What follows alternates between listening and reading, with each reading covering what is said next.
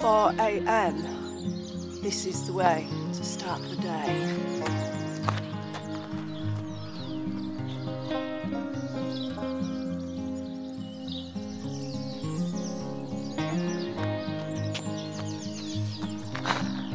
10K, nailed it.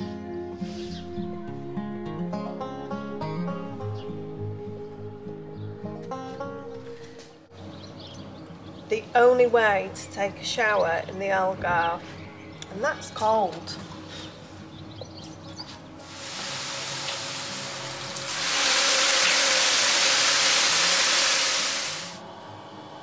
Ice crystals.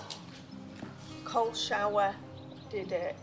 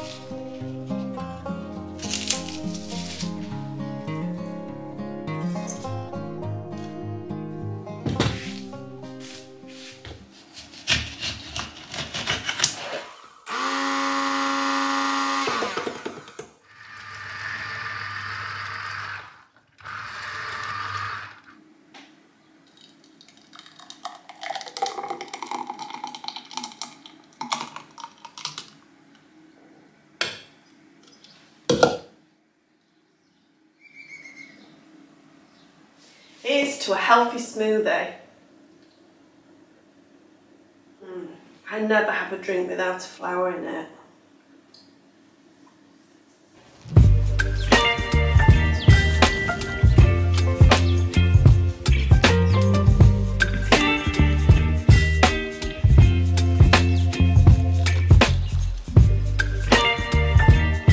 Some more potatoes in.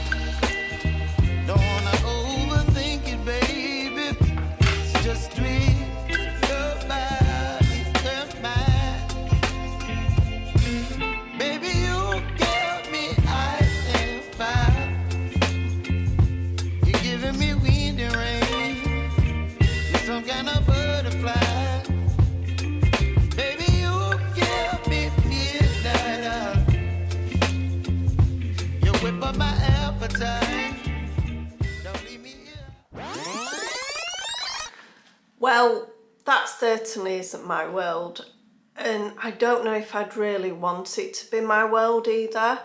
I don't think I've got it in me to even run 10K in the morning. I don't even think I could run down the drive, but good for those that do.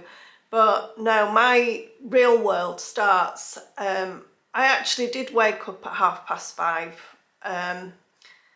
And that wasn't really through choice. I just woke up at 5:30 this morning, and I then got up at 6:45 and I made Spencer and Abe some porridge before they went off at 7:30.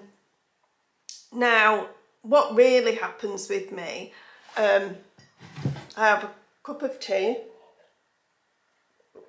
and I stay in bed till probably 9 o'clock. For the simple reason is these houses are jolly cold. It's really strange because it can be cold outside and when you come in it's quite warm, but when it gets to evening time you do notice the drop in the temperature, and our pellet burner has actually decided to conk out 2 weeks ago, and we're still waiting for it to be repaired, which is not good news for us because it's February. Apparently they've got a month, which means it could be another 2 weeks.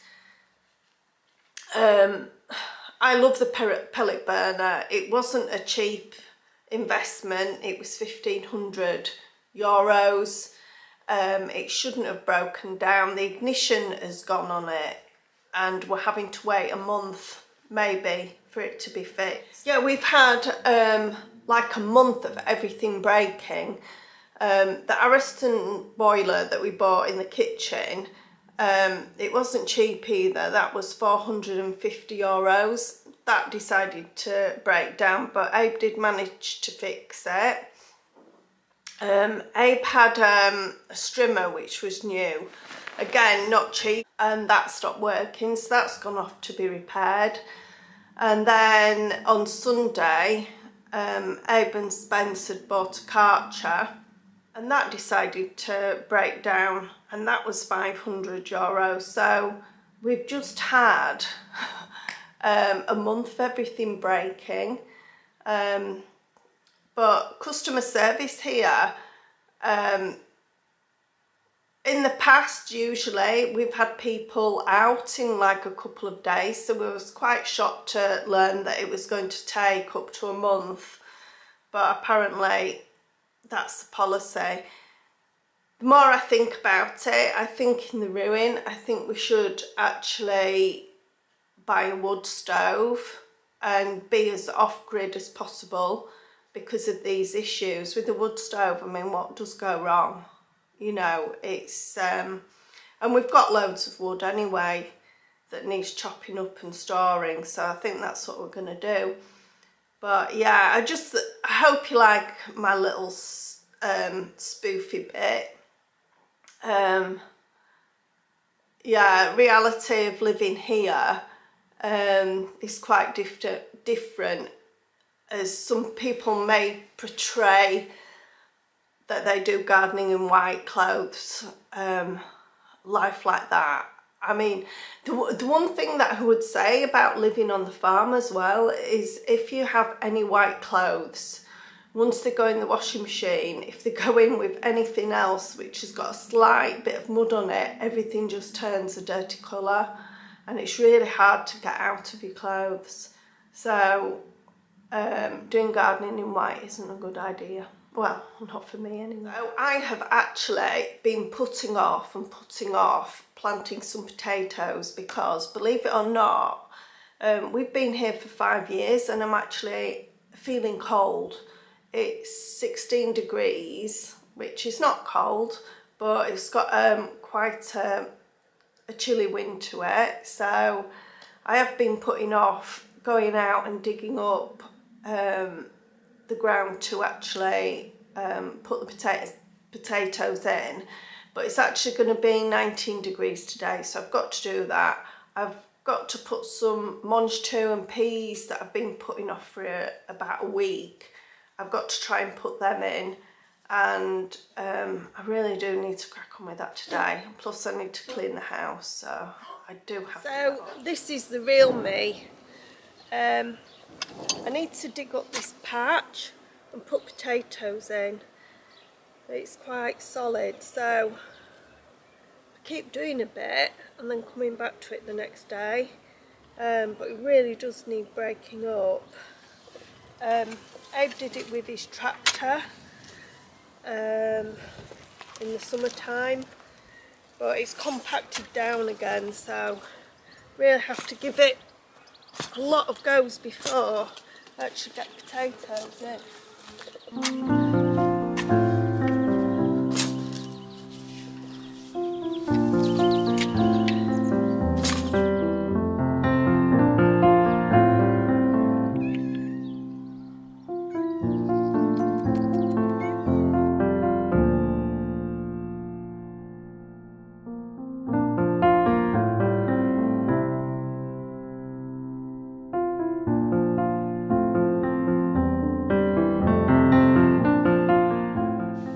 it's a totally different day to yesterday. It is cloudy and I started my day like every day, which is washing up, cleaning, tidying up, but I thought I'm not going to bore you with that. So it's tidy for us, let's just say it's tidy for us. Now what I'm going to do, well, I did yesterday manage to plant the mange two and the peas, but I did quite a naughty thing. I actually did plant them in the polytunnel because it was just so easier. The ground seems so hard at the moment. I've just noticed quite a large spider. It's one of those, they look like daddy long legs. But it's lived here for quite a while, so I'm not going to move it.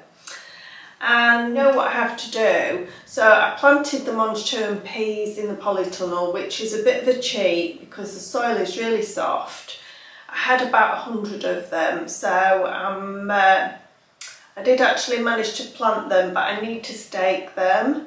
So I'm going to do that a little bit later, but I thought I would just take you on a little walk around the farm and just show you today what's happening here in Portugal, in the Algarve.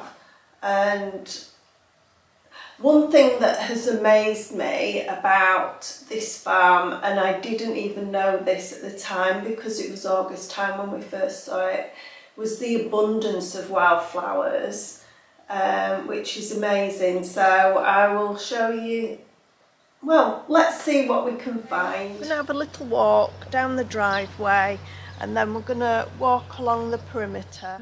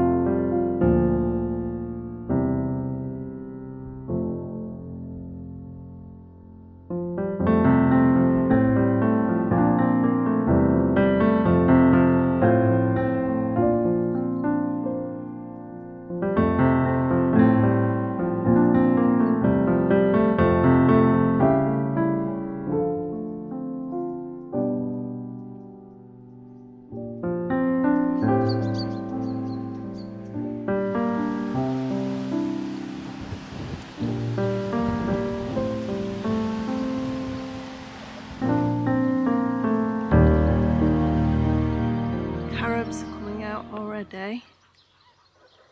It's quite a lot. You can just make out all the new carobs that are forming.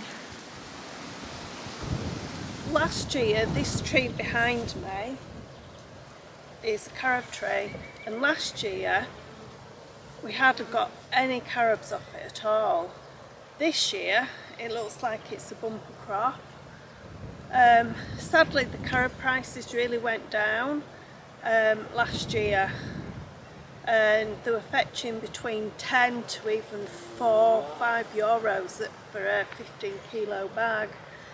So a bag takes you at least 2 hours to fill, so it just wasn't worth our while. I did actually pick the carobs. The year before they were going from anything from 20 to 75 a bag. So it's just a shame that we've got all these carobs and we haven't even sold them yet. They're still in the garage. So we'll have to see what the prices are this year before we even start to even contemplate picking them, because it is backbreaking work.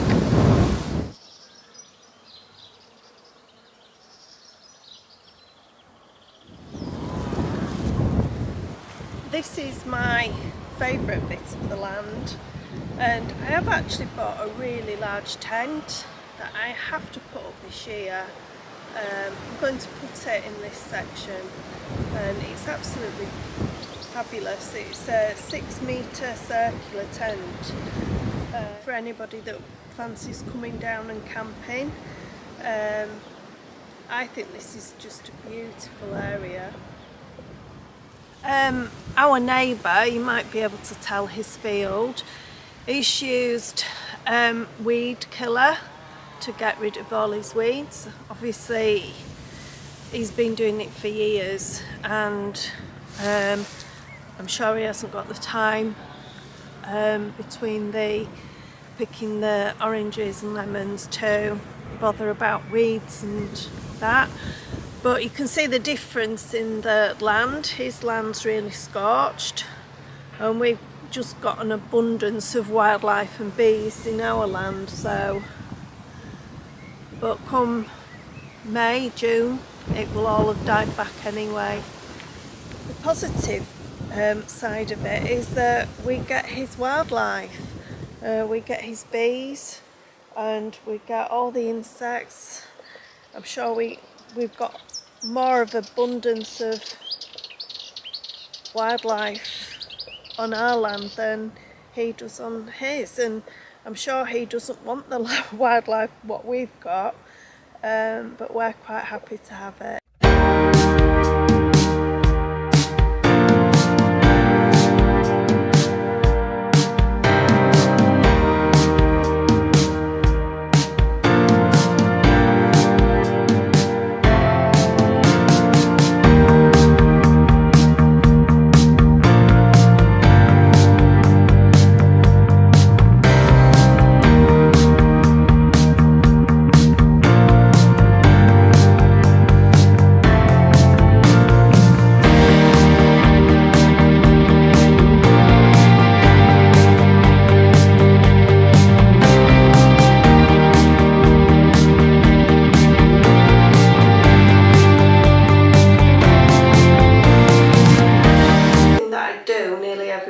And I'm going to share my recipe for you. I have 3 1/4 cups of flour,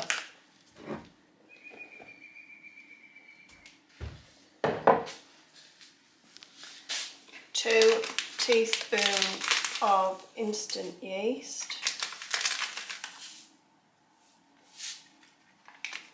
and 2 teaspoons of salt. I use the Himalayan salt. Wasn't quite a teaspoon. There we go. And 1 1/2 cups of water. Mix it with a wooden spoon.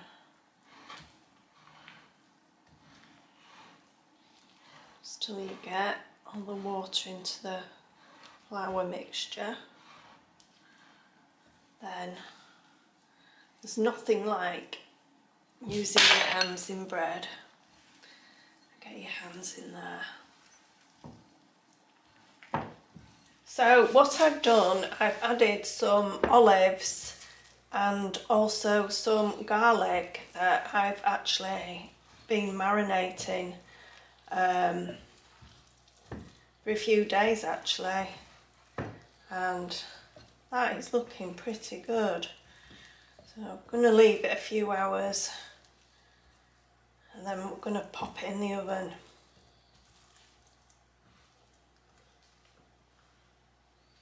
And the garlic pieces. Right, so we'll leave that for a little while.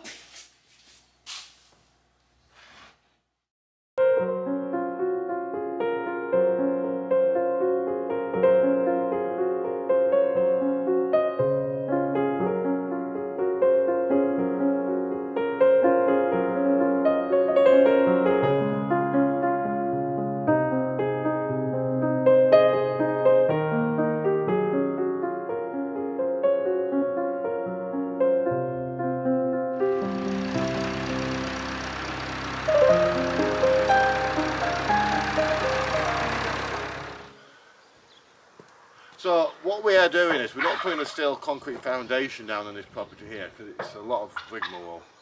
So we're going to do it the old-fashioned way, but we're going to bind the stones in without using earth. We're going to be using sand and cement to give a good solid foundation, which should be below ground level and built up. And then we're going to build the step going on with a membrane, so the building's going to be a little bit raised off of about ½ a metre off the floor, which we'll be showing you how to do.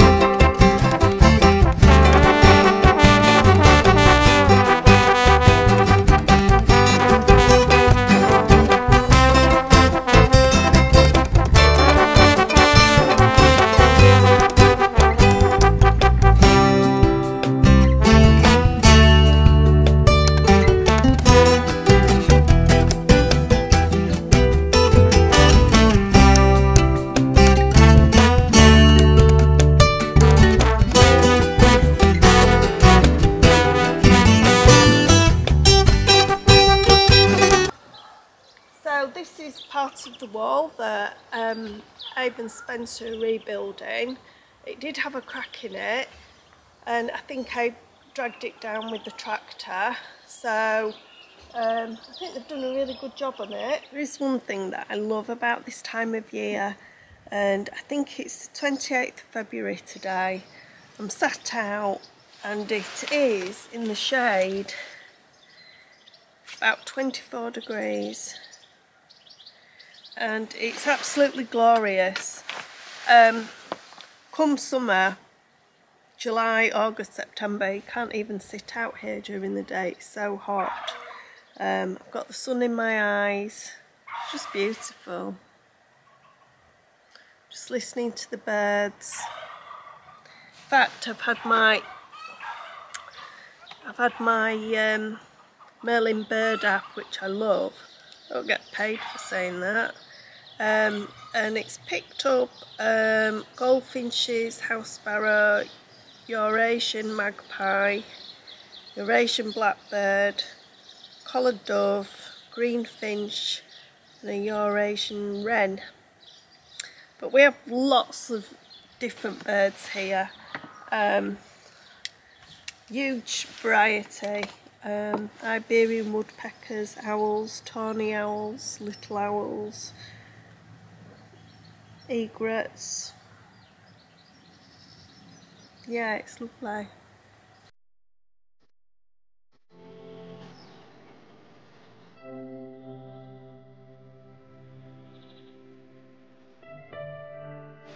So, me and my mum came into the polytunnel just to have a little look around, and I discovered three little eggs, little white before eggs. Before you disturb it, I think we should just show them. So these are the 3 white eggs we've found. They're either lizards or snakes, and they could be snakes because I think snake eggs are white, but... So, I'm thinking that they could be snake eggs maybe. because they are white, and usually snake eggs are white. But they could also be lizard eggs as well. But hang on, let me get round here. Yeah.